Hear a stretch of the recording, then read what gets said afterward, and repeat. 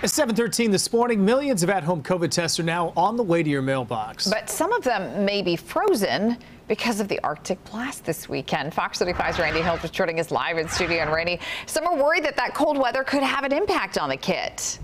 Yeah, not just left in mailboxes. Even if you may have purchased one and then accidentally left it in your car. You know, we've tracked the weather. It's dropped into the 30s recently, and these tests have a liquid component.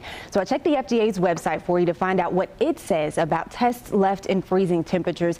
It noted that researchers must look into what happens when tests are shipped and stored during super hot months and super cold months.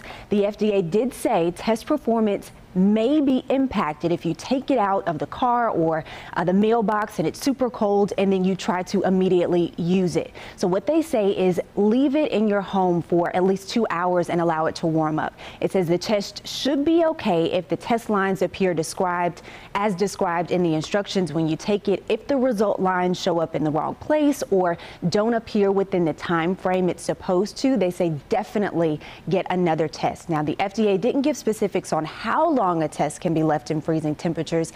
Alaskan health officials did weigh in. They know a little bit about the cold weather.